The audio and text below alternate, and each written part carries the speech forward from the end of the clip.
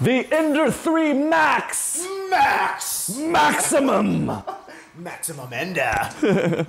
What up, everybody? Bob Hansen here from Elevated Prints 3D. Bill Clemmer. And we're here too, in case you didn't get that awesome intro, review the Ender 3 Max. So if this is something you've been interested in checking out, maybe you want a larger format printer, then stay tuned and watch this video. Alright, looks like you wanted to see what this bad boy can handle and see if it's going to help elevate your life or not. So let's just kind of jump into it. They sent us this printer free of charge, just for the purposes of reviewing for you guys, so thank you, we do appreciate that. This again is 100% our opinion, just like every other video we make. If you don't believe us, good for you. We appreciate that.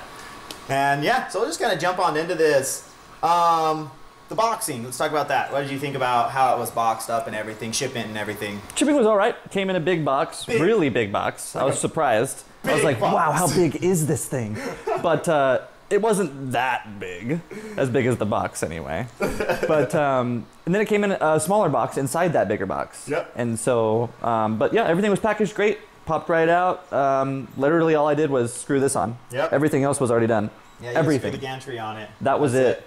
That was it. Oh, wiring. Basic. Super basic, because they do all this, they do it just like any other Ender printer that you might have had. They do the Z to the Z. They make sure everything's labeled really easily for you. It's super, super easy to put these things together. If you've ever built any other Ender printer, then you definitely know you could build this printer for sure. The Ender 3 Pro was my first machine. Yeah. I loved it for the first couple months. And then I started running into the average problems that the printers have, and yeah. Yeah. This one's been doing pretty good so far. We've been happy with it. We can just kind of jump into that, you know. We did have issues though at the beginning. Yeah, very big issues at the beginning. Humongous issues at the beginning. It wasn't printing right, and so we dug really deep into it. We looked at all of our settings. We looked at all of it. It was just the first layers were just like really, really squished, where they were just not looking right. We'll show you some prints right now. I'm going to show you this one here. That's just one of the benchies that we did. And what the problem was the motor bracket with the linear rod.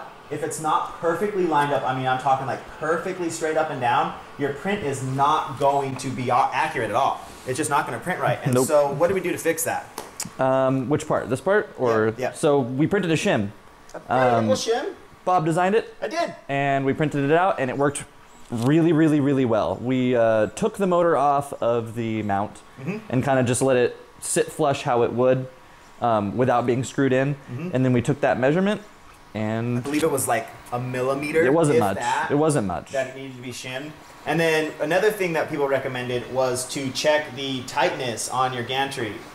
And the eccentric nuts in particular. Yeah. And boy, ours were cranked. I mean, cranked down. Cranked. So tight. So essentially what was happening is that those eccentric nuts were too tight. It was not allowing it to actually lift up how much it should lift up to the next layer, and was just printing on that same layer again and again and again, which is that weird smashed kind of bumpy effect that you're seeing on the bottom of that benchy. That you might see on a lot of Ender printers. Yeah. To be honest with you, I know mine had it. Mine had it. So in fact, now I know how to fix my Ender that's been sitting collecting dust because I haven't figured out how to fix it.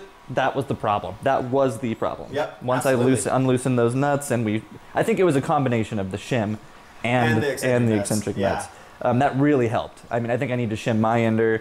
Unfortunately, I really think it's just, you know, something that has to do with maybe factory. I think it's just mass production. Yeah, mass production. Get the units out. You guys order printers, and we're all clicking order, so they have to they have to give it to us. But yeah. Other than that, you know, that's the only thing we've really had to fix. You might notice it's on a big cinder or cement block, but we just do that with any printer, to be honest with you. It helps with sound reduction. It helps with the vibrations of the print. Honestly, like, I think it helps with print quality. Well, yeah, because it reduces the vibration, which reduces the amount that it's moving around, you know? Yeah. It's all good. It's been a fun little printer. Sorry, not little. It's been a fun big printer so far. Yeah, it's the Max. We've had the CR6, or no, the, what is that one down there? XPICO? CR10. Oh, the CR10, yeah, yes. We have the CR10 as well. It's an older model that I got used offline. It does have a little bit more Z height, which I don't really understand why they cut down on the Z height here. They could have just kept it with that 400, but it's 300 by 300 by 340. Yep. And it's big, and it works. Let's jump into the specs then while we just mentioned the build volume. Yeah. Silent motherboard. Really nice. You might notice you don't really hear too many sounds while it's printing. You can hear the retraction. You can hear the fans. Those the fans are probably the loudest part. Yeah, And definitely. It's more or less not even the fans here. It's the fan on the power supply unit. Yeah, you hear that more than anything. Mm-hmm. Yeah, and realistically, it's got a filament sensor, which does work, which is good to know. We've had some filament snap before on some prints, and it definitely recognized that the filament was not in there anymore. We didn't have to go in and bend any piece. It worked right off the gate. I know we've had other printers where the filament sensor doesn't want to work properly, but this one seems to be working just fine. Yeah, no, it worked right out of the box. One thing, I mean, with any printer, if you're going to do an upgrade, I would recommend upgrading to a dual gear extruder just because it grips better. Mm-hmm. We haven't had any clogging issues, and we've done PETG on it. Yep. And we've done PETG and PLA on it so far, and it's been handling those just fine. Yep, just make sure you level this ginormous bed before you start a print. Gosh. Because I'm telling you, if you don't level the bed right, you are going to experience clogs, because if you're going to be too close, you're going to experience a clog. Later on, and it can present itself anywhere in the print. That's the weird part. It really can. It can present itself anywhere in the print. So yeah, because you just got that excess material in there that just kind of gunking up, and all of a sudden it just whoop, stops it. So, you know? What do you think of the build plate? The build plate's cool. It's their nice. standard one yeah, now. at this point, it's standard. Yeah. It's a really big piece of glass. Very big. It works good for the most part. PETG, PETG, we had to use some, which is common with glass anyway, having to Yeah. use some sort of buffer between them. But yeah, I mean, for the most part, it's stuck really good. Right now, it's printing a mask and it's sticking. Yeah. We haven't had any issues with it thus far. A lot of supports too, you know, and it seems to be retracting just fine. Yep. The nozzle and the bed heat up really nice. It does when you do the preheat, it will heat up the bed first and then heat up the nozzle, which I think that's just kind of to conserve a little bit of power. You can make it heat up at the same time. It will do it just fine. It doesn't have any issues with that. So that's really nice. Yep. The screen, it's just your standard Edner screen with your standard settings, you know. Go update the firmware if you can. It's like version 1.0.1, you know. Marlin 3.0 is out. Creality, please. Just send your printers with upgraded firmware. It's not that hard, you know, just flash your it's a silent board, it's able to be flashed, so why is it not?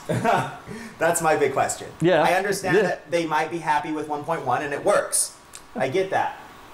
But why not upgrade it? Why not get it to the firmware that it should be at? I agree. You know, I think that's something that we will be doing down the road. Oh, definitely. To make it so it prints even better, faster. We want to put a BL Touch on it, because with a build plate like this, you need the BL Touch. Yeah, I agree. I agree entirely. I was just about to say, when you level this thing, you're going to level it, you're going to think it's level, and then you're going to print something, and you're going to be like, oh, man.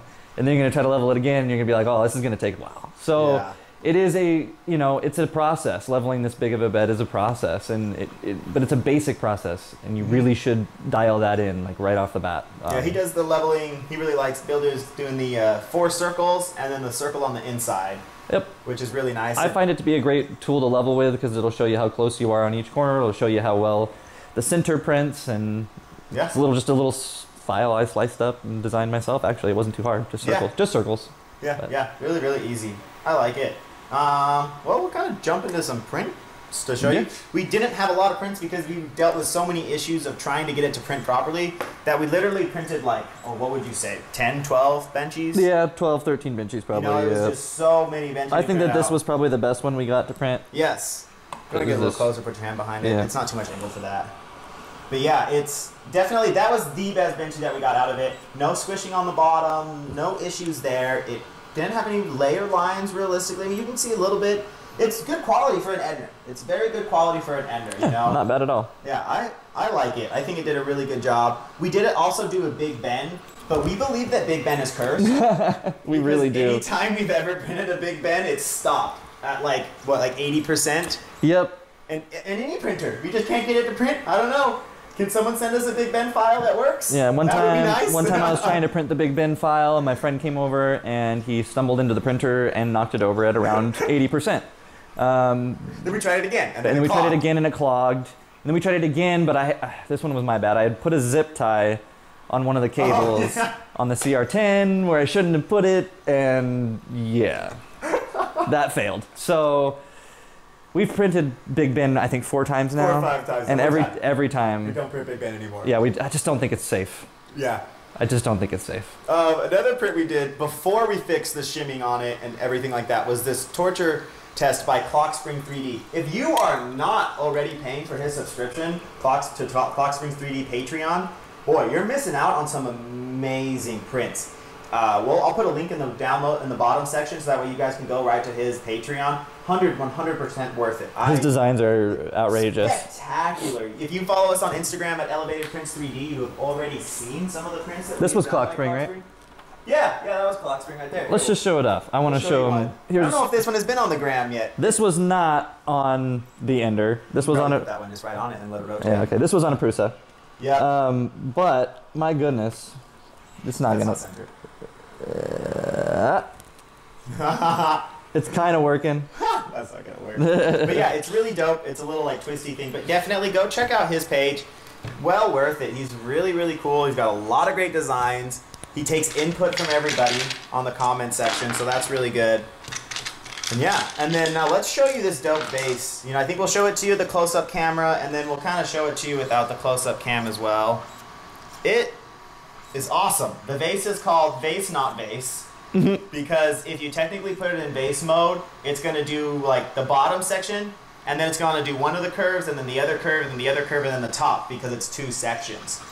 Now, this is max Z height, because, you know, we got to do a max Z height. That's the point of the Ender 3 Max, is to print big. And it did a good job. I genuinely like this print a lot. It handled all of the detail. I think if you were to paint it a nice black color, and then all of these little rivets there, do like a really pretty gold, I think it would really pop. And you could put some fake flowers in it. I think it'd be a dope vase to have out on your table. I agree. Yeah. But yeah, like I said, unfortunately we didn't get to do a lot of prints with it because we were focusing on trying to get it to work properly. There we go. I just wanted to show you how it worked. As we lose a dies. But yeah, it's definitely a good printer. If you are looking for a larger format printer that's at a very economical price, definitely well worth it. Oh yeah. What is the price of this at right now? Oh, hold on. Let's check it out real quick so we get you guys Please the hold. price.